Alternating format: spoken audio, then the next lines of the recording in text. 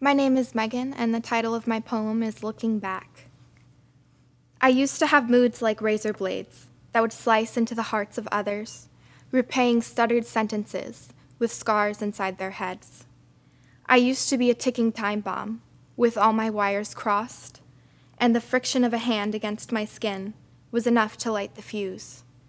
I used to be a forest fire, with black smoke behind my eyes, and when my fingers clutched the fabric of time, it would ignite in my hot grasp.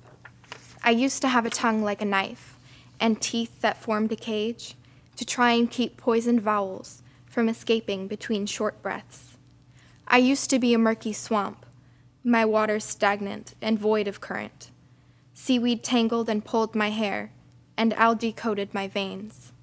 Now, I'm a skeleton draped in skin like silk, and I grow flowers in my bones. I've sewn myself back together and planted my own seeds.